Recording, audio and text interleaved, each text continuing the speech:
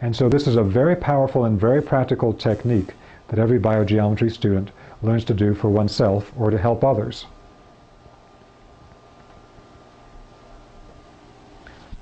Now, another aspect of this that is extremely important, and one of the reasons why this knowledge is being given out today after it's been held secret for so many thousands of years, is that we also teach people how to transmute electronic devices and, in fact, all electromagnetic energies from detrimental energy into beneficial.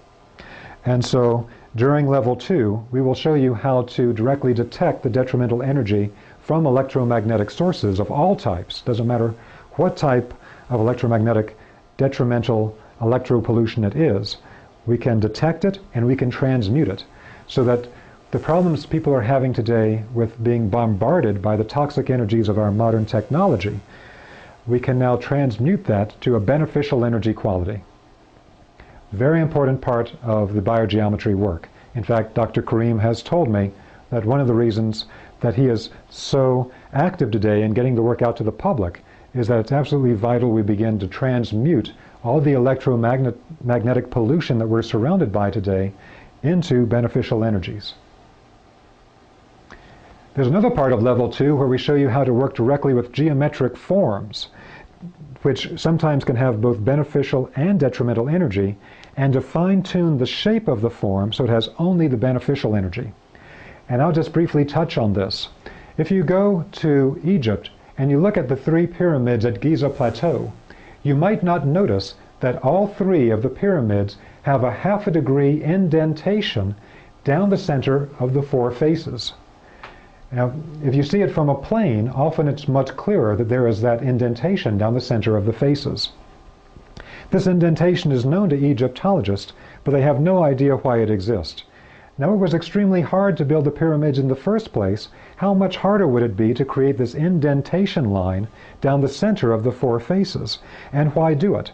Well, the reason that we show students in level 2 is that if you detect the energy of an uncorrected pyramid, out of its base you get both beneficial and detrimental aspects of this spiritual carrier wave.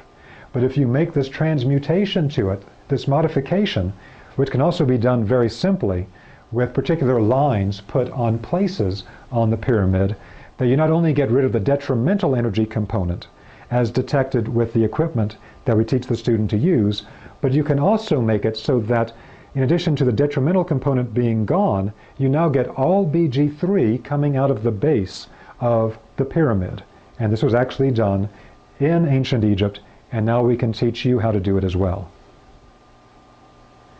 Now, I mentioned before that the French had found that the form of the pyramid emanated the spiritual carrier wave, and so for that reason it's used as a place of initiation in cultures around the world. But the same thing is true of the dome, that the dome form also creates a spiritual carrier wave. And there's also methods by which the dome, which is used in the last 2,000 years primarily instead of the pyramid for the exact same purpose of creating the spiritual carrier wave that connects spirit and matter, there are particular ways that we can work with it to get rid of the detrimental energy component and to create a BG3 emanation from the particular shape. And again, that's material that we go into at level 2. Another aspect of this work, when we try to describe it to the public, one of the ways that we often describe it metaphorically is it's something like an Egyptian version of feng shui. So, although on one hand the Egyptian biogeometry methods are very different from the particular types of cures and approaches used in Chinese feng shui, nonetheless it's similar in the sense that we can use Egyptian biogeometry to analyze the energy in any space and to transmute the energy in the space to be highly beneficial. In fact, we have had many practitioners of feng shui from many different schools of feng shui do the biogeometry training, and they tell us it has revolutionized the way they do their work. Now, for the first time, they tell us they are able to directly detect the energy in the space and know when their energy transmutation work has been effective. They say it's completely revolutionized the way they do their work, and biogeometry is a kind of a universal donor. It can be added to any body of work, including feng shui. So we can energy balance any location, and we can create a spiritual power spot at any location. Now the methods for this are many and varied, so I'll just touch briefly on a couple of them that we deal with in level 2. One is something called color placement, which can also be object placement. To make it very brief, what we find is that we can take any object, or we can take any color, and within the enclosed confines of any location, let's say a particular room, for example, in that particular room, I can go along the walls of the room, and by testing the energy, I will find one place in that room where I can put a specific object or a specific color, and it will create an emanation of the BG3 energies powerfully throughout the entire space. Now again, this is not a set feng shui type of placement idea. In other words, it's not like this object goes in the northeast corner. In biogeometry, we don't have that type of concept. We do everything according to direct testing of the energy.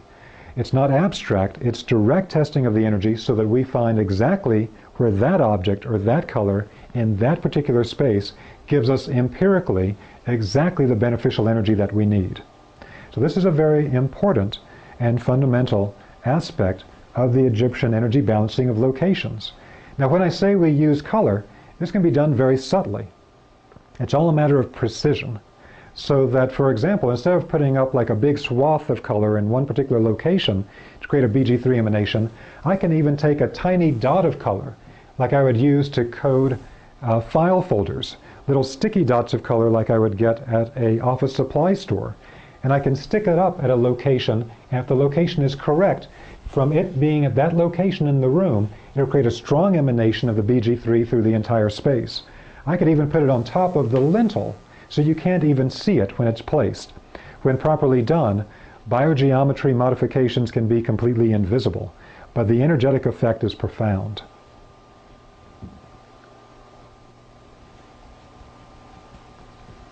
Another aspect of this is that there's also an Egyptian method by which any object in its own location can simply be rotated on its own central axis, and an orientation can be found through which that particular material will give an emanation of the BG3 into the space.